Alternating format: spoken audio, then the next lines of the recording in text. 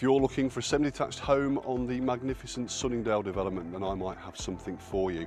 Number 52 Sunningdale has got an entrance hall with cloakroom, kitchen, diner and a lounge to the ground floor with 3 bedrooms and a family bathroom to the first floor and a lovely south-facing enclosed garden to the rear with off-road parking. Come with me and take a look.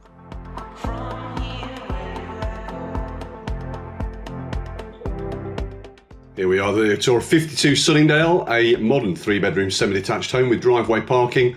From the front door there is a hallway with cloakroom to the right hand side and stairs up to the first floor with understairs storage cupboard. 2-piece white suite in the cloakroom and the ceramic tile floor is nice and hard wearing. At the front we've got the kitchen diner. So also in here is a selection of spaces for a number of appliances, including the gas-fired central heating boiler, which is in one of the eye-line cupboards.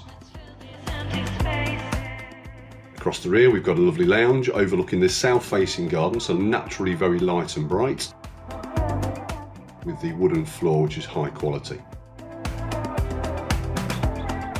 We'll have a look out in the garden shortly, but there's a little sneak peek for you. Up onto the first floor there are 3 bedrooms. Start with the airing cupboards there in the middle, and then we've got the bedroom 1. This has got wardrobes behind me, so built-in storage, and a view over the garden to the rear.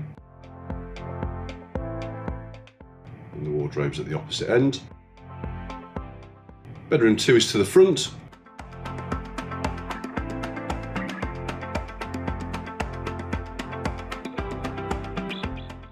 And bedroom 3 is to the rear. Good single bedroom. At the front is also the family bathroom. Piece white suite in here. And a shower over the bath. Downstairs now into the gardens, as mentioned, they're south facing. A gate exists from the end of the driveway into the gardens.